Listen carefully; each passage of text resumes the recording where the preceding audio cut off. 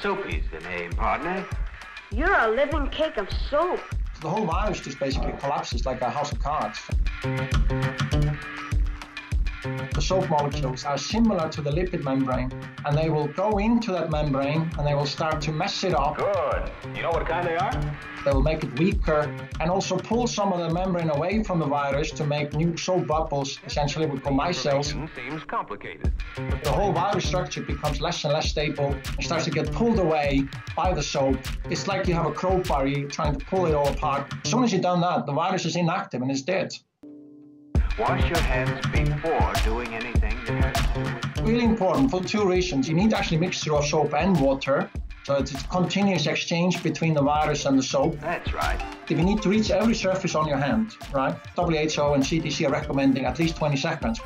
This takes time to make sure you get everywhere, right? It's very easy to do that with soap and water. How a beginner can ever learn about so many things. Now, hand sanitizers are great, and they will kill the virus, the ethanol-based one. But you have the problem that you need to still get everywhere. And when you're rubbing a gel or a wipe, it's actually a little bit harder. Please use either one, but if you don't have access to hand sanitizers, which are getting hard to buy in some parts of the world, use soap. There's nothing sissy about that, cowboy, is there? Soapy's the name, partner. You see, Billy, being clean in every way... Looking at it as a chemist, I cannot fathom why there would be any difference. And it's more about the 20-second thing. One of the very few good news about this virus, it's so fragile, the answer is no, we don't need it.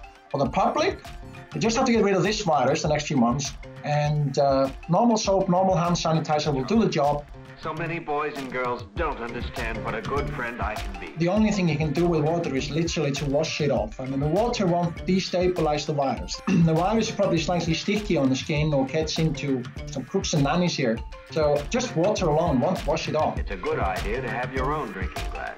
This is something I think the health workers have studied for a long time. There's no preference you might think from a chemical point of view. Having a lukewarm warmer is probably better, but cold water is fine. It's mainly about just enough time and being comfortable. Frank, speaking from experience, explains that the basic facts about it. They're basically bad news packed in proteins wrapped with a greasy coat.